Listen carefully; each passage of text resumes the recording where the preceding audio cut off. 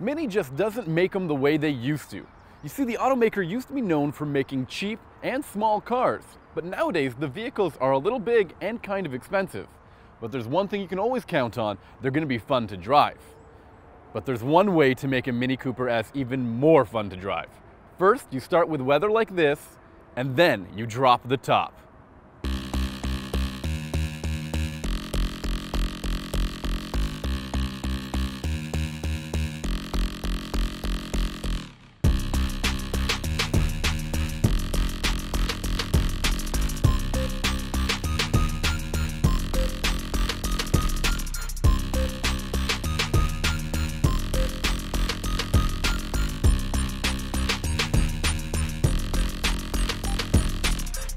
Yes, this is the brand new Mini Cooper S Convertible, and you might be having a hard time telling it apart from the last model. That is, until you get up close to it and realize just how much bigger it is than before. Another great way to tell it apart is the new bumper and grille and these cartoony looking headlights and tail lamps. And of course, a Mini just isn't a Mini without a few British touches. Our car features the Union Jack on its soft top and other custom selectable parts like two-tone 17-inch wheels, black mirror caps, and this dark silver metallic paint.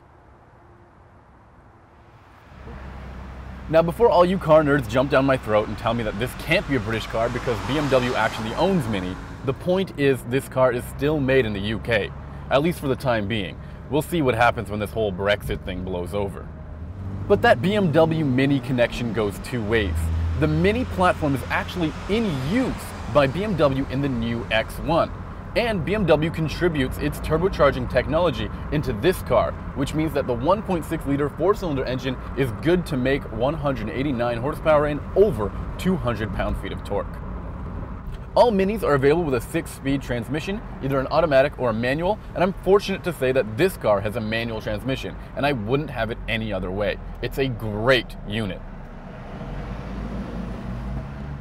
To make things even sweeter, this car comes with an automatic rev-matching downshifting function. That means every time I downshift, the car will automatically blip the throttle and ensure that my downshift is perfect. Don't tell me you're not impressed. On the road, this car is still fun to drive. It's lively and responsive, but it's clear that when the roof got cut off, some things changed quite a bit.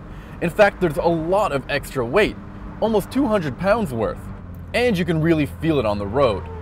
But you have to remember, this isn't a sports car. It's just a compact car, and a fun-to-drive one at that. But one complaint I do have about this convertible is that when the roof is down, it kind of obscures your rear view. This car also features selectable driver modes, which change the way that the throttle feels and the suspension feels if you have a car with the selectable adaptive dampers like our car does.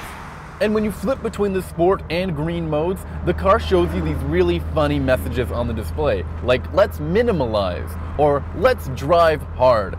In this time, it's really interesting to see car companies not take themselves too seriously.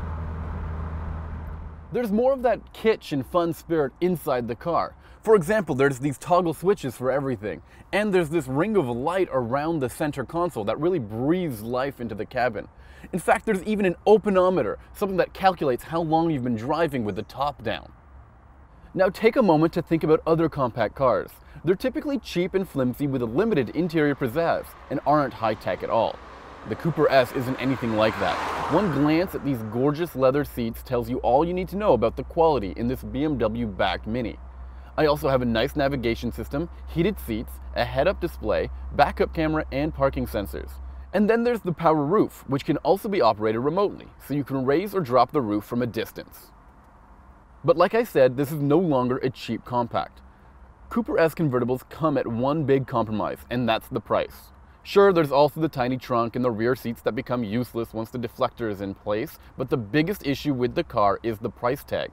The Cooper convertible starts at a pretty reasonable $26,800, but the Cooper S makes the jump to over $30,000.